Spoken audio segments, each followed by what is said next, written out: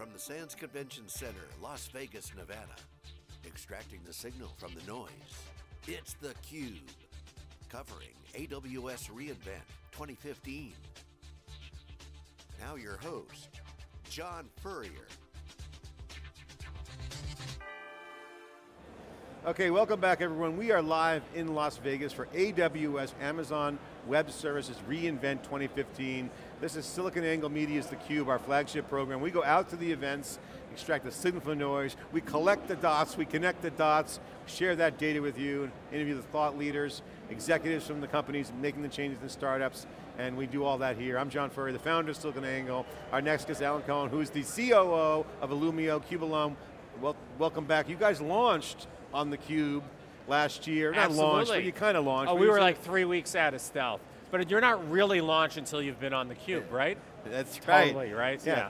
And so you guys had good success, obviously great investors. Yeah. This perimeterless security model really was pioneered by you guys. You guys That's were right. First ones out there talking about it. I'm certainly not pioneered. It's the security model, is what it is, it's the market. Right. But it's a sea change from perimeter.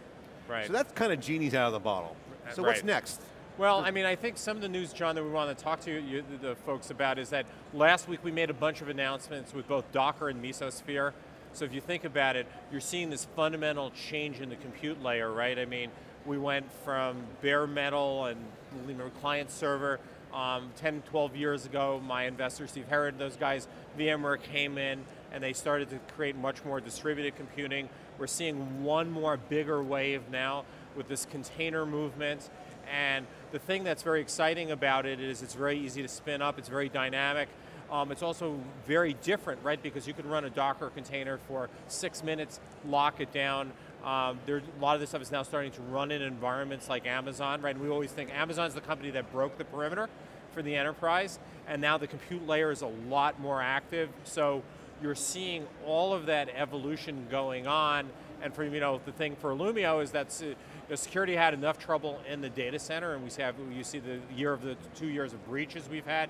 Now you come into this environment with much more dynamic computing, and so for us, being able to move in with these emerging leaders in this space, pretty exciting. A lot of our customers are very excited about this. So Alan, one of the themes here at Amazon reInvent this year is the data layer, the fabric, or data is now the most important commodity or resource, not the compute. So the data is traveling to applications, you got Internet of Things, so it doesn't really change the security model, but it will have to be, not tweaked, but thought differently. Well, let me give you something to think about. In the old days, you would write your application to the infrastructure, and if this show and what's going on now teaches you anything, infrastructure has to compete for applications, not the other way around. Applications are just how you use your data. So we are effectively a data and application out security company, not an infrastructure in. So what you just said, we completely believe on it. Every day, twice on Sunday. That's exactly how we think things are going on. It reinforces the infrastructure mindset of the perimeter, that's gone. So people are coming to grips with that, but the reality is that the tsunami of app development and workload focus really is a data conversation. Well, it's a data conversation, and if you think about who's the fast crowd in the infrastructure world, it's the DevOps guys. It's the people who think about continuous delivery, right, in this new model. So they're in charge. Like, they may not be in charge everywhere, but they are increasingly in charge. Budgets are going there, decision making's going there because they actually face the business and they're all about fast. You know me, go slow and no, right? It's like the fast crowd or the winning crowd in applications. So this is the sticker, this is the t-shirt that you're wearing. Absolutely. Better, stronger, faster. That's some clouds in there. I get the cloud, okay, cloud. I mean, obviously bumper sticker, literally. Right. What does it mean? Well, I think, you could actually reverse it. So faster is the key motion, right? The reason why there's now, I don't know, 19,000 people here in Amazon and an $8 billion run rate as a business is because I could take a credit card and I can actually start to build an application in minutes. So that's the faster. The better part is about how does something become much more resilient, reliable, and secure. And the stronger part is I'm putting really significant data into the cloud. If I build a Hadoop cluster, if I put something up on Cassandra, a set of databases in Amazon, And if that's not protected and that security is not stronger, I've got a big problem because I have just put my IP and my company's brand in my reputation. So security has to be better, faster, stronger. You know, that or we were just all thinking about Kanye West when we were kind of coming up with t-shirts. Well, we definitely need you for marketing for theCUBE. Yes. We'll talk about that later, a little side deal. Well, give us the update on Illumio. Status, obviously, you guys had the product, we went for a briefing at your office, and got the whole lay of the land, whole new, go big or go home, as you said on theCUBE. Yeah, that's right. How are we doing on that? How's it looking? Well, so the company right now, I don't know the last time we saw you, we're growing very rapidly. We're in about 50 production customers. You know, it was probably a dozen when we saw you, I don't know, 6 months ago. Lots of very large deployments. You know, I would say that we're 140 people. You know, we're trying to double the company if we can find enough really good people. Yeah, that's a challenge. I'm on theCUBE today. Great developers, great salespeople, great marketing people, great DevOps people. We're all looking for you. Are you overvalued? Will the people make money on the stock options? Everyone's going to make money. If you think that, well, you know, if you work for Pure Storage, $3 billion valuation. Well, let me give you a sense of this, right? Yeah, I mean, just give a taste for the recruiting message. Well, I mean, you know, look, you know, we don't talk about valuation because valuation is a point in time and it's irrelevant until something is liquid. But I think the thing that's important is that the security market today is about $75 billion, the cybersecurity market. It's supposed to be about $100 billion according to Gartner in 2018, and it's supposed to be about 150 to 200 billion in 2020, depending on how you estimate it. Security is growing 5 times faster than IT spending. So the market's there, the addressable market, obviously we have to continue to execute. Need, budget, timing, all there? They're all there. Well, I think, you know, what we're coming out of is a period is that most companies have a security deficit. They've underinvested in their security or they have focused on the perimeter. All the attacks are in the interior. So there's going to be both a shift of focus and an increase in spending. So, you know, people have to pay down that security debt and they have to get out of that security deficit. And we're hoping, and we're not the only ones working really hard to take advantage of that shift in spending. So we've been talking on theCUBE, obviously since you've been on, the perimeter security, Steve Herrera laid that out, I think the year before at VMworld, the perimeterless thesis. But now the conversation shifts to, forget that, that's the horse is out of the barn, the genie's out of the bottle. It's how you approach security. It's no longer defend, it's assume they're in. Right. So that is the new model. So John, I'm going to give you a preview sneak only for the preview. Next week, you're going to see a piece of research that Illumio sponsored with a research house about, well, interviewed close to 1,000 IT folks around the world, and their #1 issue is containment, right? The issue isn't is the bad guy going to get in? The question is, what's the blast radius when the bad guy gets in? So you assume that they're in. They're assuming that you're in. You got to look for the pattern of in, not prevent. That's right, it's definitely, well look, you still want to prevent, right? Yeah, I mean, basic things you can do. I mean, you live in a house, do you leave your front door locked or closed when you go to bed? You lock your front door.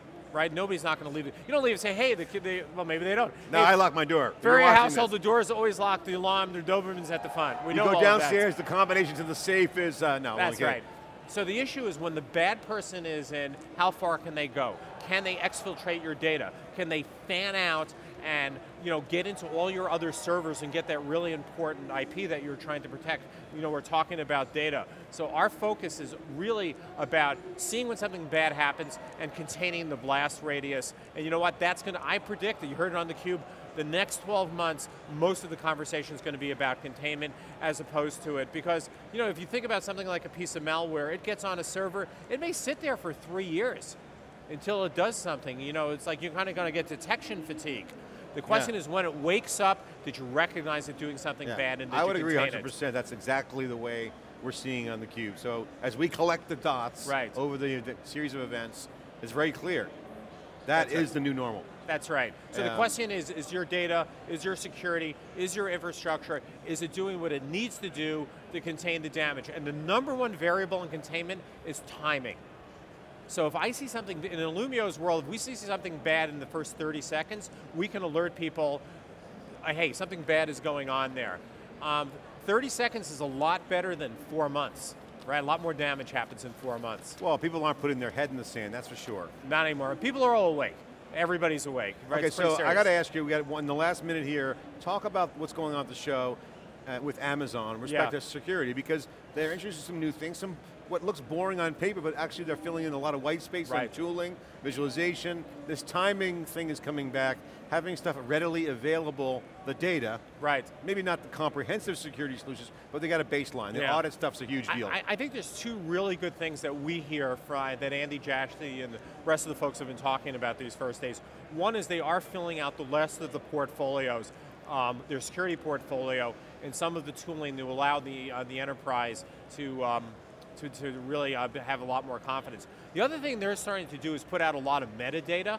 So a system like mine can now get threat feeds and information in from Amazon and then take action. That's a DevOps ethos. It's all about DevOps. It's all about RESTful APIs, taking that information and making that decision and deciding. It actually makes you stronger. So they're a sharing economy player. They're totally sharing economy. They're sharing their data. This is the fastest growing platform in computing today, right? If they're an $8 billion run rate business, how big is the ecosystem that's going to grow around them?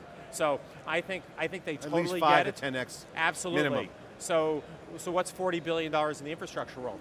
That's like the size of some very large companies. So very significant opportunity. We're very encouraged about what Amazon's doing. Yeah, I am too. I think it's a great opportunity for startups. I think you guys are demonstrating that startups can execute in this space because there's a ton of white space.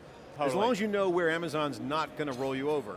As Frank Artali said, they're like the bear running through the woods. You're either food or you're in their way. Yeah. Right, so. Faster. You know the whole adage, all I have to do is run faster than the next guy. Why you bring your shoes on? That's right, why do you got to run faster than the next guy? That's absolutely right. Okay, well, give us some other tidbits, anecdotal, Alan, genius, comment, say something brilliant, go. Wow, on-demand, genius. You know, I think the fundamental issue that people are going to have to really look at, I didn't prepare this, John, so... this is what CUBE's all about. It's bringing CUBE's the genius all all the time, go. You know, if you do things the same way you did for the last 5 years, you're going to blow up from a security point of view. I think it was Einstein who said, you know, repeating something again and again and expecting a different result is the definition of insanity. So if you're going to run your IT the way you've always run it in the last 5 years and you think you're going to be safe, you're absolutely insane. And I think there's a small amount of people who have gotten it in the last couple of years, more people are getting it, but I think you're going to see a fundamental shift. The most profound thing I can tell you is DevOps is the best thing that ever happened to security. The ability to continuously deliver software and continuously deliver security. So everything that makes you faster in DevOps is ultimately going to make you more secure. It's non-intuitive, and you're going to be talking about that for the next 3 years. Albert Cohen, the COO of Illumio, fast-growing startup funded by some great investors. Steve Herod, CUBE alumni, former VMware CTO, friend of theCUBE's. Congratulations. You're watching SiliconANGLE.tv's theCUBE. Watch for us at other events. We're going to be here for another day and a half. Wall-to-wall coverage. We'll be live at Oracle Open World. We'll be at Dell World. We'll be at the Grace Hopper celebration. And 2 years from now, you're going to be at Illumio World. At Illumio World. You heard it here first. You heard it here. We are happy to serve. And remember, we have podcasts now. Go to SiliconANGLE.tv. Guest of the week gets the podcast. And we also have Women Wednesdays, Top Women in Tech on Wednesday, featured on SiliconANGLE.tv. You're watching theCUBE live in AWS reInvent. We'll be back more from Las Vegas after this short break.